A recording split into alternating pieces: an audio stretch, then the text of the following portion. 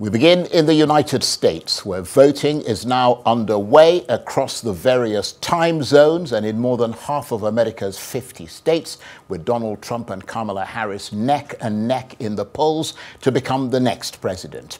It comes after months of sometimes bitter campaigning that have seen 2 assassination attempts on the Republican candidate, Donald Trump, and the withdrawal mid-race of President Biden in favor of Kamala Harris. More than 80 million votes have already been cast in early voting, but who turns out today could be decisive. Both campaigns are now concentrating on getting their supporters to the polls. Both campaigns are now concentrating on getting their supporters to the polls. And let's listen in to what the candidates said at their last outing before the start of voting. Okay, I'm told the clips of the 2 candidates is not there. We were rather hoping that we could get a sense of what they were saying, their final sort of push for votes before the voting actually began. Well, let's just remind you of how the system works in America, because it all starts to get very mathematical as the results start coming in. 270 electoral college votes is what you need to win the presidential election. That is the magic number, and those votes are divided out according to the size of the state. So, for instance, Wisconsin at the bottom has 10 of the electoral college votes. Pennsylvania, of course, being seen as the big prize tonight, the big prize to win. It's got 19 electoral college votes, and it's seen as crucial to making up the 270 that a candidate needs to get to the White House. We'll look at those swing states again later in the program. But for his assessment of the American election, I'm joined now on the line from Washington by the U.S. military and current affairs analyst, Doug Brooks, who is the founder of the International Stability Operations Association. Mr. Brooks, good to see you again. Thank you very much indeed for joining us. Just tell us what you've been doing today and what the mood is like where you are in this very sort of consequential election. Yeah, it's a really interesting day. I voted early, I think, as many Americans do these days, by mail, or you can often go to the polls and vote a week ahead or so. So it is possible to vote early. But right now, I mean, today, the electioning essentially stopped yesterday in terms of the candidates going out. Right up until, I think, 2 a.m. is when Trump finished his final rally. And so today, I mean, there's a lot going on social media that people are tracking, and we're trying to get a feel for who's actually showing up to the polls today. If it's more women, it's indicative that it will be a better day for Kamala Harris, and if it's fewer women, then obviously Trump may have an edge. So it's all very close, and there's a lot of speculation going on, but nobody really knows. Can you imagine? But do you agree with those who say that this has been a most extraordinary election campaign? I mean, there were 2 attempts on the life of Donald Trump. Midstream, the president pulled out of the race in favor of Kamala Harris. It's been extremely unusual. Yes, you're absolutely right about that. And interestingly, the 2 attempts, I mean, what we know about the 2 attempted assassins is they were both Republicans. So it's really kind of crazy. At the same time, you have Trump, I would say, is really run a very aggressive campaign that's, essentially saying that he's going to be throwing his opponents in jail after he gets elected and so on. And that's obviously disturbing, but I think he said that in the past. It didn't actually happen, but you never know. And then, of course, Harris has been trying to portray herself as being inclusive. And interestingly, in her final rallies, for example, she said, we're not creating enemies here. We're trying to we're planning to put Republicans at the table. So she's trying to be as inclusive as possible. She's reached out to the Republicans and had several hundred prominent Republicans endorse her Kennedy this time. So it's clear that the political establishment supports Harris, largely from the Republicans and Democrats. But Trump has his essentially this incredible base of support, especially from the rural areas, that will carry him and make it a close race no matter what. But I mean, let me just take you up on that issue of Donald Trump and the kind of support that he seems to enjoy amongst not just his base, but a lot of other Americans. I mean, what is it in your assessment that gives him that kind of reach into the heart of America? It's been really, really interesting, and that's really a good question. And there's a lot of analysts who say that it has to do with people feeling excluded from the system. There's a lot of white resentment towards essentially a growing non-white population in the United States. And so I think you're seeing some hostility there that they're sort of venting and taking out by supporting Trump. And it's quite interesting in many ways when you talk to Trump supporters, they're sort of like owning the libs is how they put it, owning the liberals, basically saying, here's our chance to win, and Trump is doing that for us. He's, his victory in 2016 was unexpected and really put the sort of the Democratic side on their back heels, because nobody expected that this guy who really pandered to the darkest sides of the Republican Party would be able to pull off a victory. And then since 2020, when he had his followers essentially assault the Congress and the Capitol, nobody thought he'd be able to make a comeback, but here he is. He was very unpopular after the January 6 attacks 4 years ago. But now he has, as you can see, reached up to 50% and made this race really a toss-up.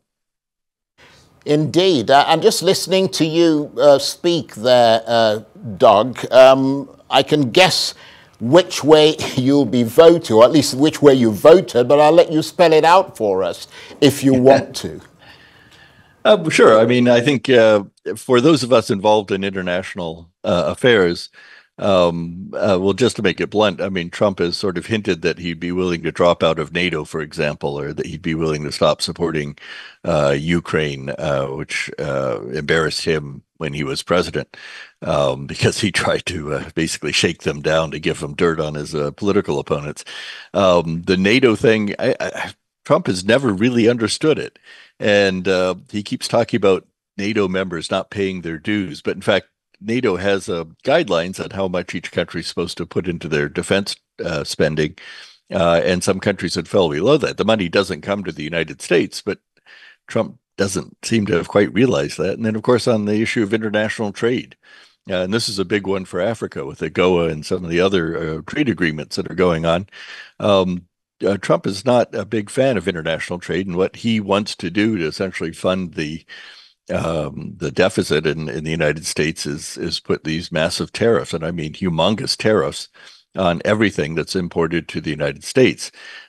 Trump has repeatedly said that he assumes the tariffs are paid by other countries, but in fact, tariffs are paid by the citizens of the country that puts the tariffs on. So it's essentially a tax on Americans. Kamala Harris has made this point that essentially Trump is planning to put these massive taxes on U.S. citizens, but it doesn't really seem to be sinking in with the base support that Trump has. But really, I mean, when it comes down to logic and reason, you have probably 60% of the Republican Party that make up Trump's core support, and they are, he's often been called a cult. It's where reason essentially bounces off. I mean, one of his biggest supporting groups are these evangelical Christians who have all sorts of issues with infidelity and so on. And Trump, of course, is a serial has problems with that, and that can kind of be ignored by this evangelical community. It's really odd. So it's kind of an astonishing election, as you say. Well, indeed, just to use your word there, it does come across as rather odd. But beyond those sort of issues that you mentioned, particularly on the international scene, I mean, for you as an American who has, of course, voted in this election, what were the big domestic issues that you were thinking about as you went to the ballot? Well, one of the biggest ones in the United States, of course, is the question of abortion and women's control over their body on health issues. And Trump has bragged that he got rid of Roe versus Wade, which was a Supreme Court decision which allowed abortion in the United States across the U.S. Trump has basically appointed several of the Supreme Court justices, so they were able to end Roe versus Wade during his term. And so now we're basically facing, or recently I should say, but now we're facing a situation where every state is deciding on abortion. Now, this issue has really driven some interesting results because state by state, the legislatures or the populations are voting on this abortion issue, and overwhelmingly it's a blue, as we would say, a Democratic issue. So, for example, in the state of Kansas, which is a very Republican state, they voted overwhelmingly to support choice or support the woman's right to choose on abortion issues. And that's in a really Republican state. That's been fascinating. And so now there's a bunch of initiatives across the U.S. On abortion. And this is driving women to the polls because they really want to have control over their bodies and not let the state dictate when they're allowed to how they handle their birth control and so on. So it's become, that's sort of one of the major issues. The second issue, of course, is migrants, and like every country in the world, I think, or every industrialized country in the world, there's a issue of people coming to work in the economy. The United States has as many as 15 or 20 million migrants who have not registered or are not citizens or don't have green cards, but many of them are actually working in the economy, especially in the agricultural economy. And so they actually do a lot to drive the sort of booming economy we have in the United States. But there's also a lot of resentment, especially from the core supporters of Trump, about these people, mainly coming from Central America and Latin America, that are in the United States, and according to the anti-migrant people, the migrants are costing billions of dollars to the United States. I think the libertarian and the pro-migrant side actually see similarities with the past. Like my ancestors were Irish that came over in the 1860s and 70s, running or fleeing the famine in Ireland. And were they all legal according to U.S. law and everything? Maybe, maybe not. We're finding an awful lot of them, even back then, weren't filling out the forms correctly and so on. Now we have much more restrictions on immigrants. But nevertheless, our economy actually relies on these people doing a lot of the sort of menial work that many people don't want to do, the cleaning, the agricultural work in the fields and so on. And it's miserable work, but people coming from countries where their economies are tanked, Venezuela, for example, it's actually, they can make a lot more money up here and send it home. So it's a difficult question, but I would say abortion, migration, those are really the two big issues. Crime is another one. Right. And a lot of that comes from the whole disinformation. Crime is actually down, but you see, Trump actually continually claims that crime has gone up under Harris. I've heard him say that a number of times. It is really quite fascinating. I imagine it's even more fascinating for you as an American, because across the world people are watching it very, very keenly. But I want to thank you very much indeed, Doug, for joining us and for giving us your analysis. Doug Brooks is a U.S. military and current affairs analyst, founder of the International Stability Operations Association, and he was talking to me there on the line from Washington.